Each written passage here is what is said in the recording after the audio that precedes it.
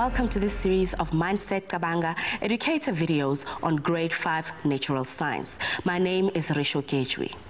The Natural Sciences learning area has been divided into 4 themes, as we discussed during earlier programs.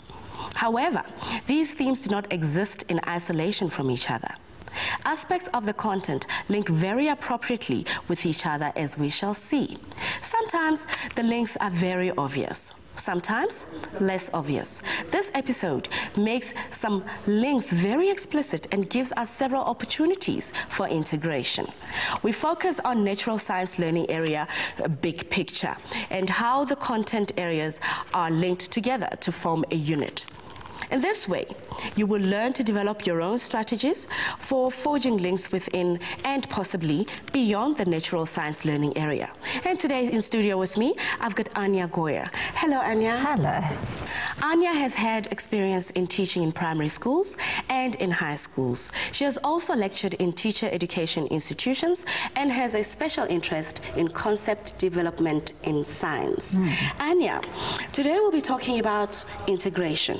Now, is an integrated approach in line with the demands of the RNCS? Absolutely. We've got to try and integrate the strands of the content areas. So, for example, if you're looking at energy and change, then we've got to integrate the strand energy transfer and systems with energy and development in South Africa. And at the same time, we have to then integrate across the different content areas. But you'll find further examples of those in the revised national curriculum statements. But if I give you one example, when you're teaching about energy and change, let's say we're teaching energy in matter and materials, phase changes will involve energy. If we're looking at life and living, then you could look at energy in terms of food. And if you're looking at the planet Earth and beyond, then the water cycle is actually driven by energy. So energy would be your link across those 3 content areas. Because energy sounds like a great example, but are there any others? There's lots of examples, and I think what you've got to do is you've got to go back and look at the revised national curriculum statements. What I'm going to do is I'm going to look at the different topics in natural science, and you'll see that those links become apparent to you.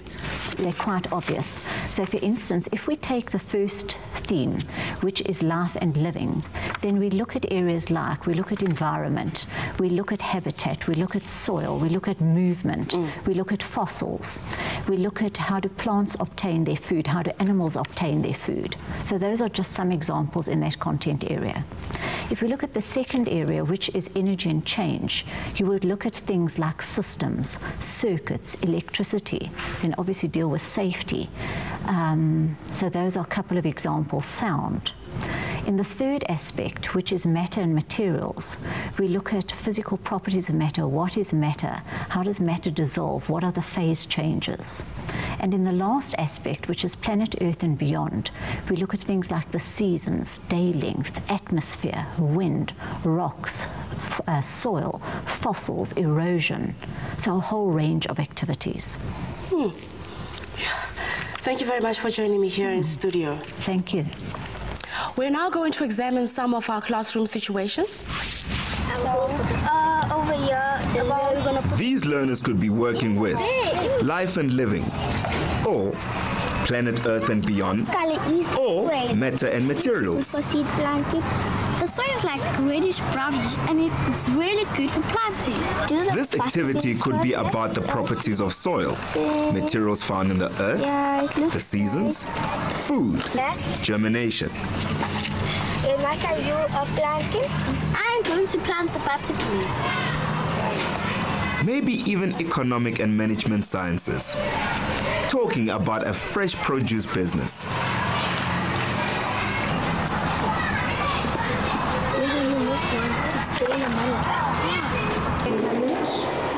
These learners could be involved in a discussion about the earth, like magnetic poles, properties of materials, energy, and change.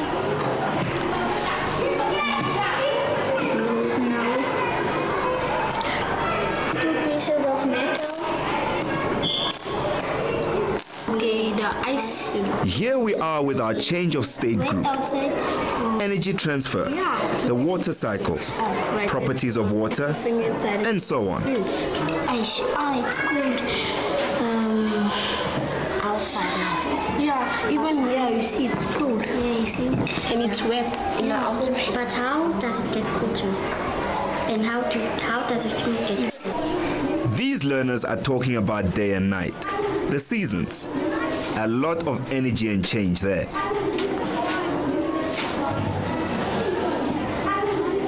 They could also talk about plant flowering seasons or nocturnal animals.